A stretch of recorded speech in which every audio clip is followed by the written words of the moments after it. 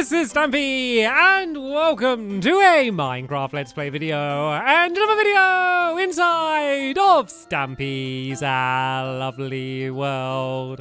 Good morning, William Beaver. Today it's going to be just William and I today, but I have good faith that we are going to do amazing work today, and that is because we're going to be working together to begin and hopefully do a good amount of progress on a entirely brand new minigame which we're going to be building over in the Funland. But of course, I need to first eat a entirely brand new cake. Nom nom nom nom nom nom nom nom.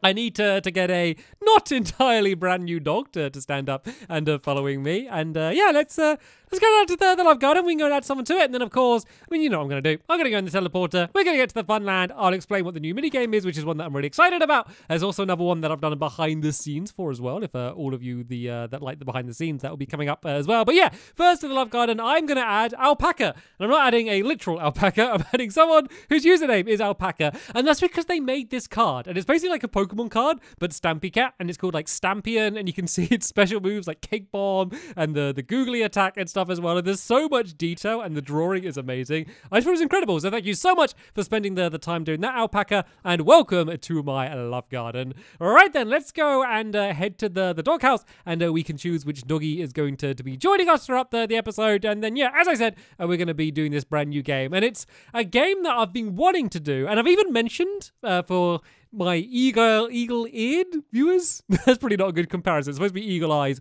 because they're good at seeing. Maybe my elephant-eared viewers because elephants have big ears and can hear. Maybe. Yeah, you may recognize it when I explain what the idea is. And Luna, you can join us today. And the idea is basically it's going to be like Ender Pearl Golf. And I've been wanting to do Ender Pearl Golf for ages. Originally, it was going to be really big and go like all over my entire Funland. But every time I tried to design it, it just didn't work very well. And it was just never very much fun. And so I've come up with a way to make it dynamic. That sounds like a good sales pitchy word, doesn't it? I'll come up with a really natural and fluid and dynamic way to do some Ender Pearl Golf. So yeah, that will all be explained in just one moment. But first, let me go into my there teleporter and head over to the Funland. So we need button number 2, and that will get us over to the Funland in absolutely no time at all. All right then, I should be at the Funland now, so let's stop spinning in a circle. And let me go and show you where we're building. So we're just building behind the oh, is it like Find the String game? I never remember the name. Drenched! I was going to say I never remember the name. Then I remembered the name and contradicted myself. In that case, does that make me wrong? Am I wrong because I was right? Anyway, so we're building here, and there's a few reasons we're building here, and basically it's because the color scheme doesn't match with anything else, and also it fits in perfectly. Can we just have a moment to appreciate how satisfying it is how everything fits in here? Like we have this game here which fits in on all sides, and we just built that game, and like everything just keeps fitting in perfectly recently, and it just makes me so happy, and it fits in pretty much perfectly here. So it's 21 blocks along, which fits in 2 blocks away from the path and 2 blocks away from this game. I did make it so the path entering the game is a little bit longer just because I wanted it to fit in, but I just pretending that I wanted a fancy path. So this little poppy down here marks the very middle of the area, and basically this game is going to be in the shape of a big circle. So it needs to be 7 blocks along here, so I need to go 1, 2, 3 this way, and then 1, 2, 3 in this direction, and then we go out by 2 like this, and then we go diagonal by 3, and then we go across by 2, and this should line us up 2 blocks away. Looks like it does. And then yep, we now go across by 7, 1, 2, 3, 4, 5, 6, 7, and basically do the same again. So we go 2, and then we go 3, and then we go 2, and then 1, 2, 3, 4, 5, 6, 7. As you can see, we're a little bit away from the path, but that's okay. As I said, we'll just make a bit of a fancy pattern and pretend it was all intentional. That's the plan. And so, oh, look at that. That is beautiful. It fits in perfectly. So right then, I'm going to go and start building up the walls. You can, you do what you do best, William. I don't need to tell you twice. You go and start digging. And then I'll explain a little bit more about the way this game's going to work. So one of the problems with my idea of Ender Pearl Golf is that every time you play it, it would be the same. It's like, say if I'm, the idea was that you start off on the roof of a mini game, and you'll be like, right, I'm up there, and then you need to get to there, and then to around there. The problem is once you've played it once, you can just kind of learn exactly how you need to throw the Ender Pearl, because it's always the same every time. So as I said, I wanted to come up with a dynamic way to play the game, where it changes every time. So I've decided to combine Ender Pearl Golf with boats. So basically the idea is there's going to be a platform which is going to be really, really high up in the sky and made out of glass. So right right above where we are building now. There's going to be a big glass platform. 2 players will go up there, and they place a bunch of boats of different types. One might be we've made a discovery. One might be a spruce boat, and one might be like a birch boat or something. And the idea is that you scatter them round, and then there's going to be a little bit that we're going to build in a moment in the middle, where there's going to be a patch of water.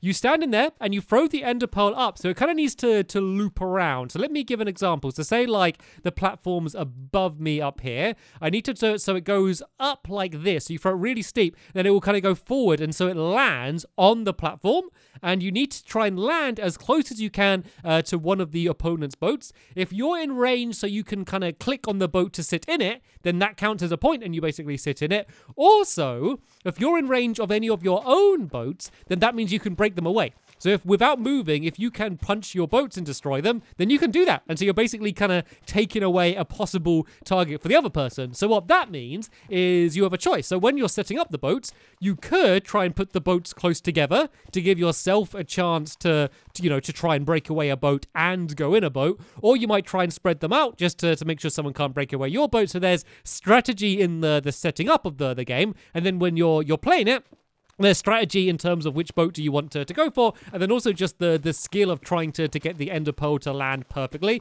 which is really, really difficult, because it's basically going to be a big circle like here, like exactly the same shape up high, with just a little hole in the middle of it, and you need to throw it so the ender pearl goes in the hole, then lands where you want it to, and you can accidentally throw it too far and go over the platform or not high enough and land back down when you started. Basically, it's not going to be an easy game to play, and so that way every time you play it, it's going to be difficult, different and difficult, and that basically solved my problem of the ender pearl golf game being a good idea. I like the idea of it, but hopefully it's just going to be a little bit more fun. Anyway, before we build the inside, let me go and add in my fancy path, just because I want to show you my fancy path and my justification of having a really big path. Basically, I came up with a pattern. It goes like purple, purple and yellow, and then a little bit of blue is the color scheme we're going for today is the idea. So it's going to be yellow here, here, and here, and then there's just basically going to be a circle of purple around there, and then these corners. This is basically the color scheme. Mainly it's going to be the purple and the yellow, but the light blue, it just fits in. Isn't this just a nice combination? You fit in perfectly, by the way. I feel like I've let the team down by not being color coordinated. You always do a good job of that, and William always knows what we're building and always makes sure he's going to fit in. It's almost as if he's like camouflaging for some reason with whatever we're building. Right then, there's also going to be a little bits of light blue around the outside here. Originally, when I was designing it, and as I did say, I did do a behind the scenes if you want to kind of follow the progress. It was actually really easy because I had the idea of the ender pearl golf anyway. I kind of like came up with this idea, and normally what happens is I come up with an idea, I test it, and it's rubbish. It's broken. For whatever reason, it doesn't work. And then I change it and improve it and basically end up with something that I think is good enough to be added to my lovely world. With this one, I came up with an idea, and then I built it. And that's it. and now I'm building it again here in my lovely world. It really just didn't change at all from the first time I designed it, apart from just kind of like the colors changed a little bit and like the height of the tower changed. But normally it would be like a case of, I got an idea where you got to bounce across some boats and then you got to land in a pot or something, and then it eventually ends up being a game of hide and seek. It just completely changes. This one didn't do that. This one stayed pretty much the same throughout my whole time designing it, which is probably a little bit less interesting for when I'm designing, but it certainly made things a whole lot easier for me. So, right then, let's just fill in all of this ground as it is at the moment, William. I know it's going to change a little bit because there is kind of like a higher up area in the middle. So the reason there's going to be the pot of water, one is just to kind of slow you down a little bit when you're throwing the ender pearls, I guess, just so you can kind of steady your throw. Also, you can kind of jump and swim in the water, which can kind of change the way that you throw it a little bit. Also, it's going to be a safe way to get down. So there's going to be big columns along the outside, which are going to be kind of holding the entire thing up. Well, looking like they're holding the entire thing up. Let's be honest, this is Minecraft. Anything can float, apart from sand and concrete. So yeah, basically, and gravel. Yeah, so basically it's going to be high up in the sky, and there's going to be big columns, and there's two ways to get up. One, there are the ladders, 2, there's going to be the ender pearls. And the ender pearls will probably be slightly quicker, but also slightly more difficult to land up on the top. And then to get down, basically, you can just drop down the middle and land into the pot of water. So basically, what I need to do now is build a kind of a pit of water here and then build up the rest of these walls. So these are going to be built up once again with the yellow. And let me just work out. It needs to be 1, 2, 3, and then on the 4th block. So we go 1, 2, 3, and then it should be here. And let me just test this out. So these should be 3 along, and basically we're going to make another little circle. So we go 1, 2, 3 here, and then we go across by 2, and then, yep, William's kind of carrying on that side, across by 2, and then 1, 2, 3, and then across by 2 there. And there we go.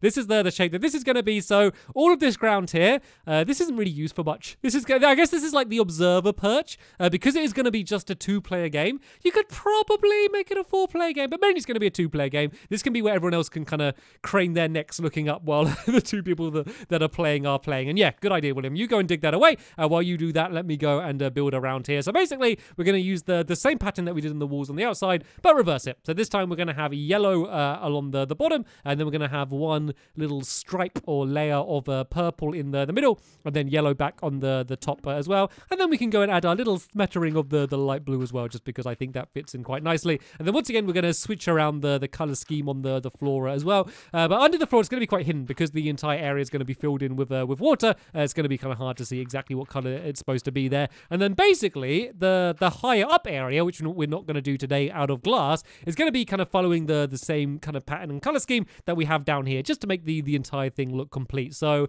this side here will have the doorway, which is where you're going to enter. I'm going to write down like a sign or something, just to keep all of the water in place, because otherwise it would all spill out and it'd be very soggy and very difficult to get in the game, and that wouldn't be very good for anyone. So yeah, I will go and add that in later before we add in the water. But first things first, let's go and add in the floor. So we're actually going to use light blue going in from all of the corners like this, and then there's going to be one block of yellow which is going to be in the very middle. So let's just go and add that in now. That's going to be yellow there, and this is going to be light blue here like this, and then the rest is going to be filled in with purple. So once again, kind of just switching around the general color scheme that we had on the outside. Not that it matters too much, because all of this is going to be filled in with water in a moment. And oh, wait a minute, this is wrong. We didn't need to dig. I'm sorry, William, you were too eager. The whole thing is the water's on this level, because otherwise you have to keep jumping up and down. So let's use this as a template. That was our rehearsal, and the rehearsal went really well. So let's go and do this. Or do you know what this will be? If someone like digs under the ground, it will be like they've found like hidden tiles. You know when like they're excavating, and like an archaeologist finds like a hidden mosaic that's been under the ground for years. That's what it's going to be like. Someone's going to dig like from under here, and they're going to find like a hidden mosaic, even though it's going to be exactly the same of what was on the surface anyway. So yeah, William, we just build what we just built, but build it one higher up.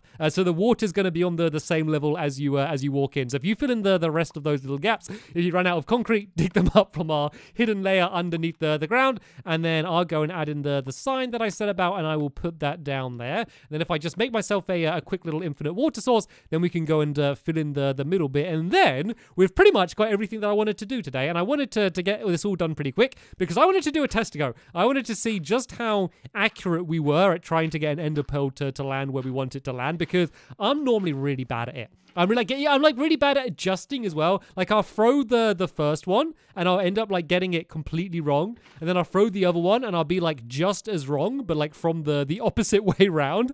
So I've always just been really bad at that stuff. So let's go and fill this. No, you can have a bucket as well if you want, William. Luckily, with the way that water works now, it's actually pretty quick to fill in these places. I don't know how many of you remember, but it used to be so painful. Like you used to have to like basically fill in every single block, but now like the game kind of like realizes what you're trying to do and kind of fills it all in for you. The annoying thing is just like the currents. Let me try and fill in the stuff around the doorway first. Might make it easier just to be able to walk in there. I said about how much better it is now, but now it's just taking absolutely ages and not being filled in. It might be easier just to jump up here, and then you don't need to go and actually go down. There we go. It started filling in a nice bit down there. Let's go and grab another bucket, and then I think just one more right by the doorway. There we go. There it is there, completely filled in. So let's just go and get rid of all of this and go and break away the dirt. And so yeah, this is actually, I know we haven't done much because it's a relatively simple game, but this is pretty much the main body of the game. We then basically build the same floor like this, but high up in the sky. I made out of glass, and then all of the big columns. It's really high up, by the way. It's like 19 blocks high from the ground, so it is going to end up being pretty much taller than... I think this might be slightly shorter than that big tap, but it's going to be definitely one of the bigger things in the area. Right then, William, let's have a test to go, though. Let me make a few boats, and then we'll see who is able to land closer. So there's one boat. Let me go and make some more of the oars, aka the shovels, and then let me go and make another boat. It used to be so much easier. Do you remember the good old days when you just made a big wooden bathtub and you called that a boat and called it a day? Right, you have that there. You can have one of these ender pearls, and we could do it inside of here, actually. Let's say you go inside, you can place a boat anywhere you want inside of this area here, and we just need to remember whose boat's who, and we need to land as close as we can to the other person's boat. So I'm going to put my one, I'm going to put it right in the middle. I'm going to put it right on top of this chest here. So that's where you need to try and land. You need to try and land right in the very middle, and you need to not move when you land, and you've got to see whether you can go and sit in the boat in the middle. I need to go and try and do it for the lime green one. So you have to throw the ender pearl from the outside. So let's make sure I only grab one of them, so I don't end up throwing too many. And let's see. It's going to be quite different because in the actual game, you're going to be doing it where it's higher up, which I think is actually going to make it more difficult. So let's see this as a test to go, and let's see if I can get close enough to that boat to jump into it. I think if I throw it really high, only slightly forward might be enough for me to land close enough to get inside of it. Oh, where's it going? Oh no, that wasn't far enough. That was not far enough at all. Let's see where I'm going to land. Okay. Oh, so close. So close. You need to be... How many blocks do you need to be to get in them? 1, 2, I think 3. I think 3 is about the limit. Anyway, William, if you haven't already, throw your ender pearl, and let's see how close you're... Oh, he's thrown it. He's thrown it. Oh, he threw his too far. Okay, he threw his too far, and I threw mine not far enough. Let's have another go. There's another ender pearl for you down there, William. It's behind you on the floor. And let's have one more go. Well, let's keep going until one person is able to get close enough to land in it, and then they'll be the winner, and I guess they might be the most likely to win the game. Well, it's called Go Throw, by the way. I haven't said the name. I've decided to call the game Go Throw. I toyed with the idea, because you come in here and you're looking up, and then you throw it. I had the idea of calling it Throw Up, and then I quickly decided to not call it that and decided to call it Go Throw. No, well, William's thrown his. Right, he's going first. If I get it in my next go as well, and if he gets it in here, I guess it'll be a draw. Oh, he's done it too far again. Okay, what I'm going to do is I'm going to do the same, but I'm going to start from closer forward. So only looking slightly forward, but if I start closer to it, I guess that'll give me an advantage, because you're in the water in that area, you don't always start from the exact same place. I guess you could if you push yourself against the wall, but that generally won't be the case. And oh, not far enough again. We haven't learned from our mistakes, William. I didn't do it far enough, and you did it too far again. Why are we so bad at this? Right, let's go again. I'm just going to go out and do it straight again. I think if you do it straight again, then you kind of already have it in your head of what happened last time, and you can adjust a little bit better. So last time I did it about this. Let's go like this far. So the thing is, I know what I'm going to do. I know I'm immediately going to end up doing it too far to end too far away from it, which is going to be worse. I need to kind of gradually get closer and closer to it until I'm close enough. And oh, I'm a little bit left, actually. Oh, can I reach? Oh, no! It's so close. It's so close. Oh, William, what is... I can... Hey, William, over here. Can you see me? William, I'm over here. I think you went a bit too far. Look, let me just take like half a step forward. Or not quite. Not quite. Okay, actually, I was quite far away. Right, let's keep going. Keep going. One of us is going to get it. I feel confident. I'm going to do it on this go. This is going to be the one. This is going to be the one. I've done my experimentation. I've done it not far enough. I've done it too far. Let's do it Goldilocks and say this one is going to be just right. So I'm going to land there. Let's look about this far, do you think? Well, I'm a little bit left again. Ooh, is this, oh, that looks good, actually. Is this good?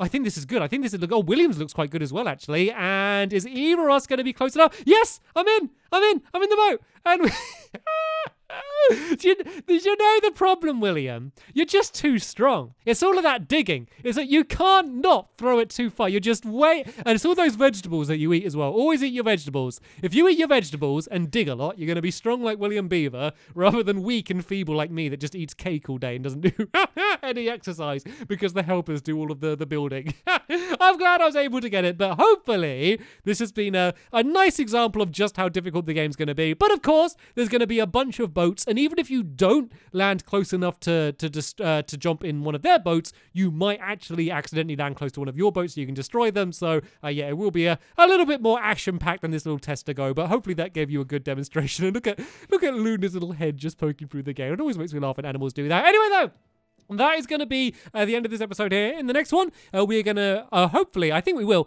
finish off the game pretty quickly to have ourselves a test to go, and then it will be, of course, time for our Go Throw tournament. But for now, I want to say a big thank you to William for helping me out building and testing out the game. Big thank you to you for watching, and I will see you later.